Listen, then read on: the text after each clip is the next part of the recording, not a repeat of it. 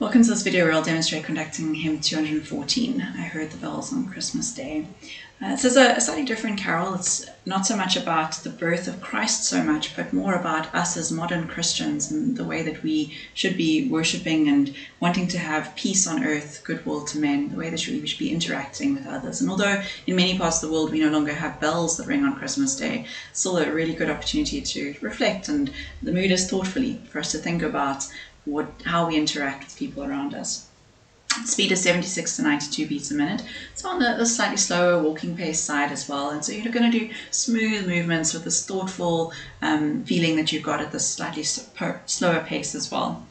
The time signature is 4/4, so but with an upbeat. So your preparatory beat takes you to the side, and we'll do 4, 1, 2, 3, 4.